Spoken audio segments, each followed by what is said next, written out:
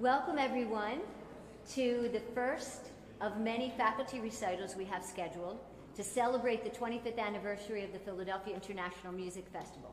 We are being joined live stream by family and friends, parents and relatives of those students attending the Philadelphia International Music Festival and music lovers all over the world. So I'd like to say a special welcome to them. Welcome. Thank you for joining us tonight. Tonight's concert features Kimberly Fisher, Principal Second Violin of the Philadelphia Orchestra and Artistic Director of PIMF, Matt Vaughn, Co-Principal Trombone of the Philadelphia Orchestra, and Mark Livshits on piano. So enjoy this wonderfully exciting event. Thank you again for joining us.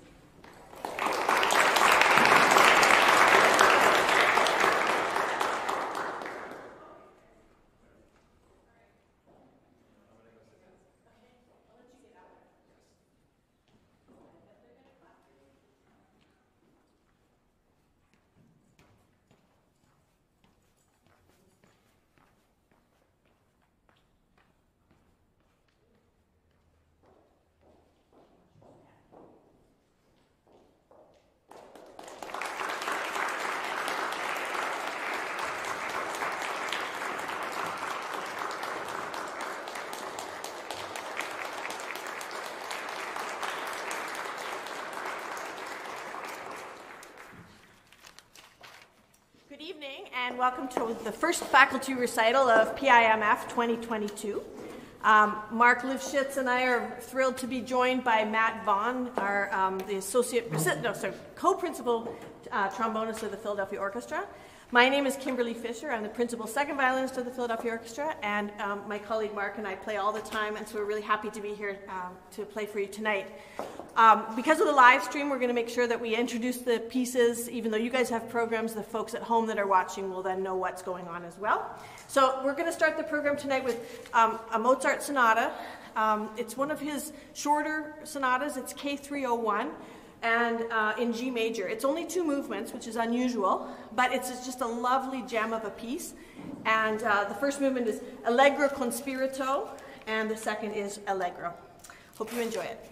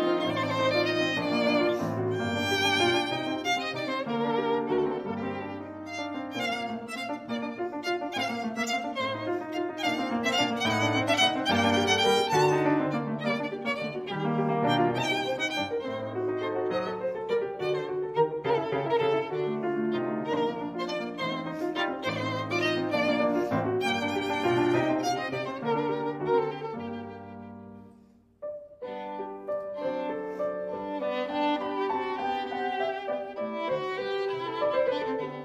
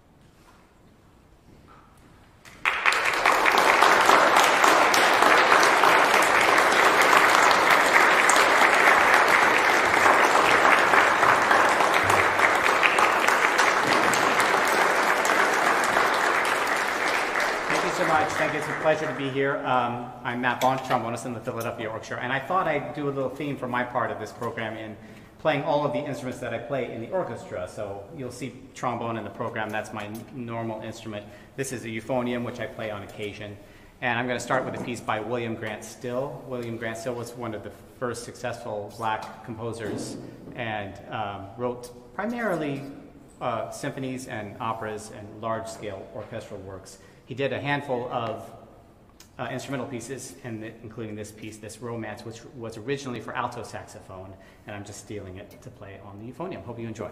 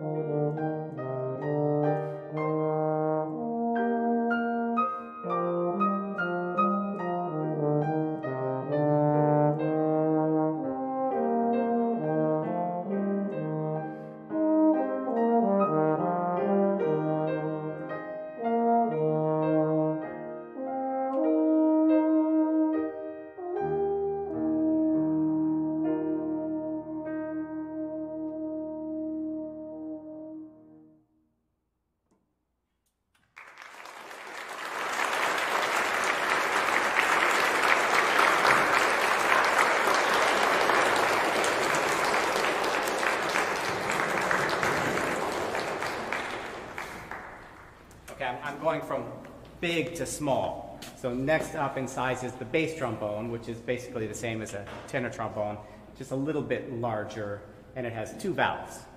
And the piece I'm going to play is an arrangement of Dona Nobis Pacem, I didn't take Latin, which means grant us peace. It's a very common melody. I think you'll recognize it. It's usually sung in a round. David Feder has arranged this for bass trombone, the melody plus several variations.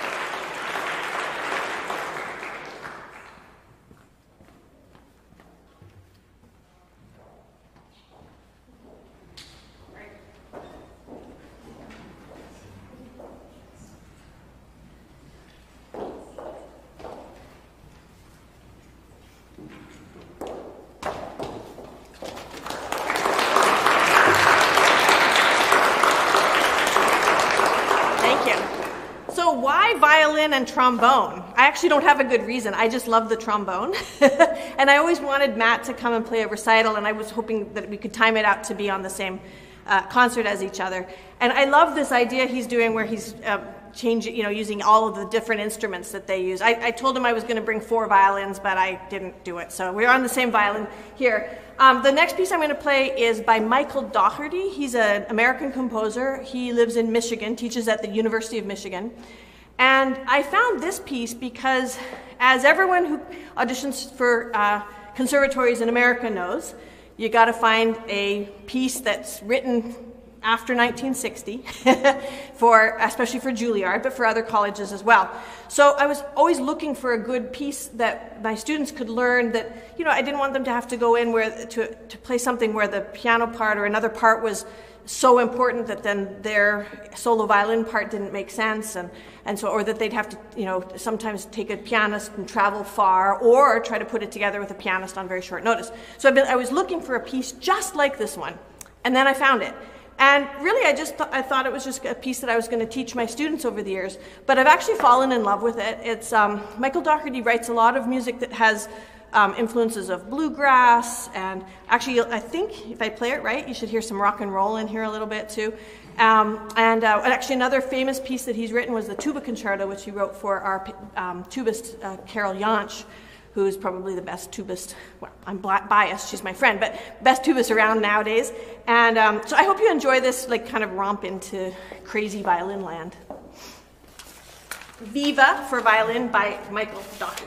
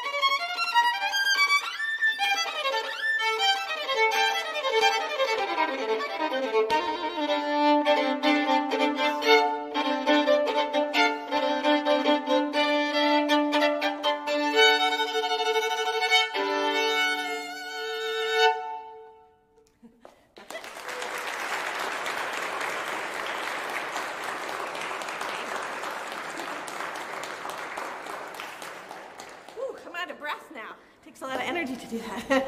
I think I would be well done on an electric violin. Who here owns an electric violin? Oh, that's got to change. See, I really am out of breath. So I have an electric violin, but I don't know where it is. It's somewhere lost in my house. So next time I play it, maybe I'll find it. Whew. Okay, so the next thing we're going to play is the Brahms Scherzo. And this is from a sonata. It's such an interesting story about the sonata because it was written by 3 different composers. It was Robert Schumann, Johannes Brahms, and also Albert Dietrich, who has kind of gone into obscurity, but he was one of Schumann's composition students. So they came up with this idea. It was Schumann's idea, but they all decided to write this sonata and give it as a dedication and a gift to the very, very successful and famous violinist, probably the most famous violinist of the time, Joseph Joachim. And so they did so. They were in Dusseldorf, Germany at the time. It was 1853, and Clara Schumann, Robert Schumann's wife, played the piano, while Joachim played the violin part. And they didn't tell him who had written which movement, and they wanted him to have to guess. And he did so with ease. So apparently each of the composers really did compose in their style at the time, and he knew their work well. So all 3 of those composers wound up writing concertos that they dedicated to Joachim. So there was this continued connection between these people over the course of time. I think this is an absolutely spectacular piece, Scherzo. It's the Scherzo movement of it. And yeah, I think you'll enjoy it a lot.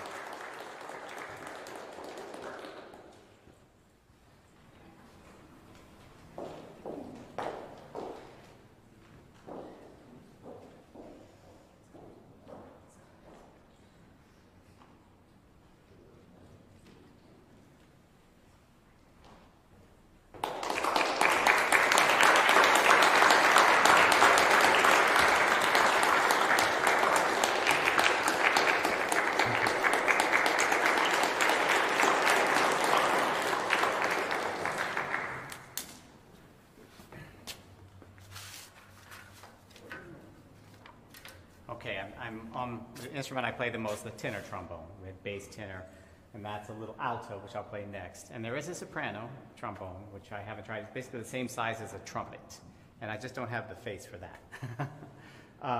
This is another romance. I have two romances on. I'm not sure how that happened. The first one was in E-flat major. This one is in C minor, so romance of a different type, maybe, as it's gone sour. So I hope you enjoy the Weber romance.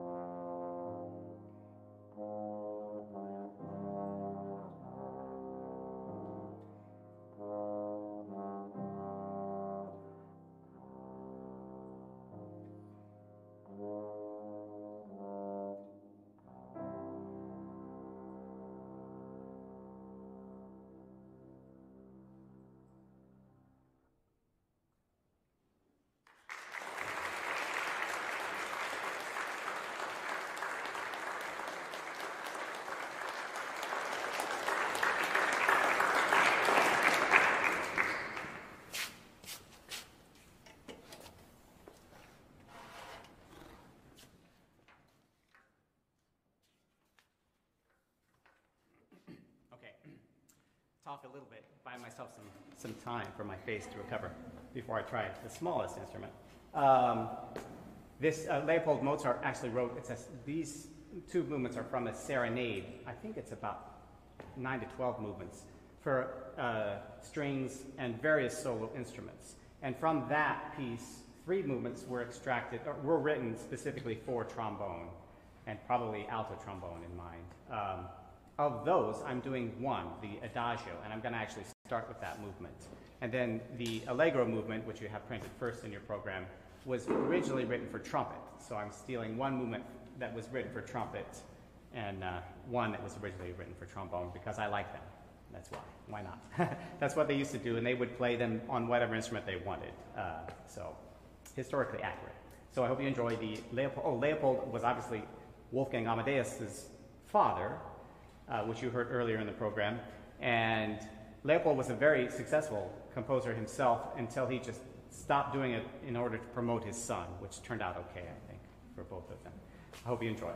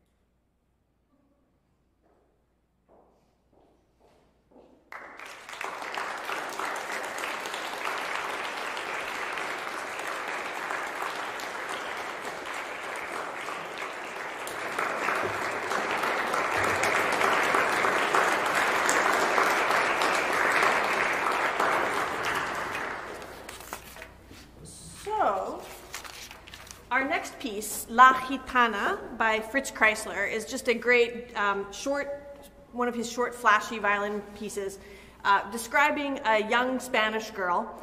And it's got all kinds of different flavor to it. One of the things I love about this piece actually is in the slow, it's sort of the third section of the piece. I actually relate incredibly deeply to this section.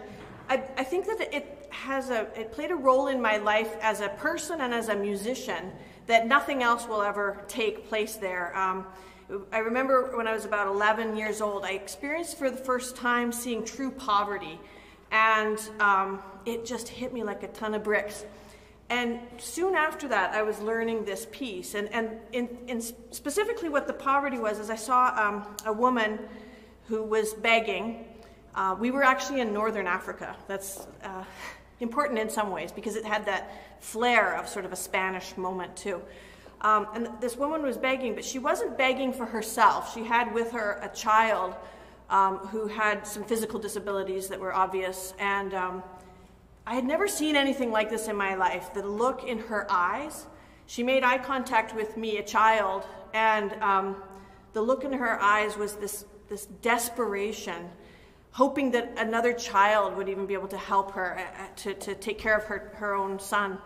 And it just changed me, and not for the worse, but it gave me a whole new world. And you know, I think of her so often when playing music. So this one section, then it became a sort of an anthem for that for me. And so every time I play this, I sort of dedicate it to her. I dedicate it to, you know, people who are struggling, and I hope you'll feel it as deeply as I am trying to express it to you, and that you'll, as you're on your own paths, that you'll look for those moments that could come and go very quickly without you noticing, but you'll look for them and then, you know, inject them into the music, into the art that you make, because it can make a difference to people who get a chance to hear it and who you can then tell that story to. So, hope you enjoy this piece.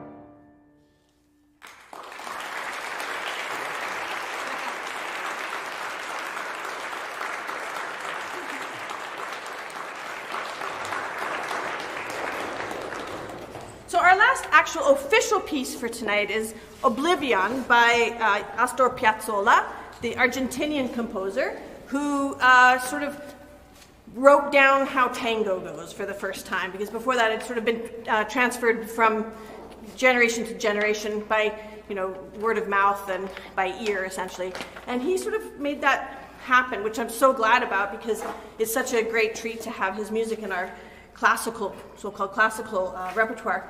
So this is actually an arrangement for piano trio, which would normally be piano, violin, and cello, but it works really well with trombone.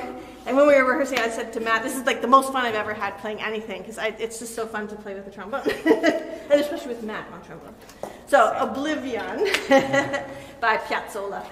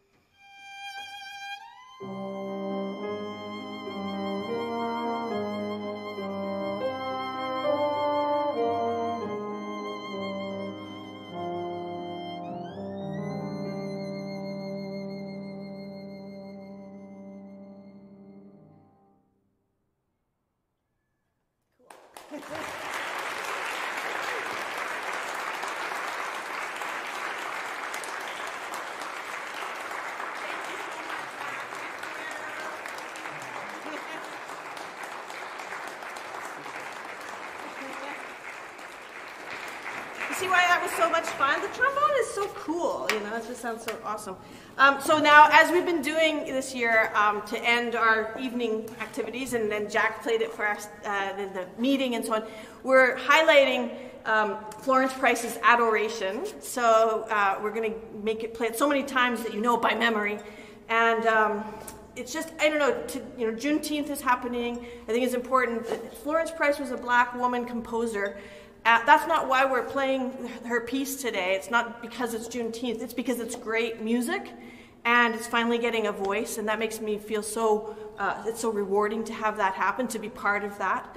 The Philadelphia Orchestra won a Grammy for Florence Price's symphonies, and we're very, very proud of that, and proud that her music was on our radar even before it became sort of a social statement. She's a great composer in her own right.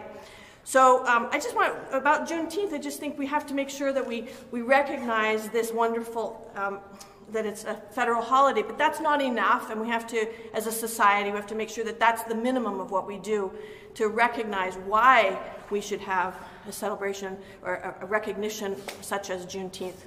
So tonight, this is dedicated to Florence Price, which sounds kind of funny to say, but I actually really, really want it to be in her honor, not just as a piece, but also as a gesture towards what she accomplished against all odds. Adoration by Florence Price.